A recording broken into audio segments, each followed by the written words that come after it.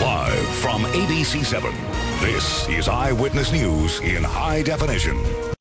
Well, the tallest man in the world has been given a key to the city of Irvine. Sultan Kozan visited the Pretend Children's Museum today.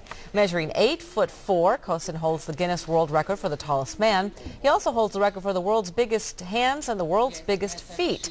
The 27-year-old came from Turkey to Southern California earlier this month to get a smile makeover from a local dentist. He also recently underwent surgery to stop his growth.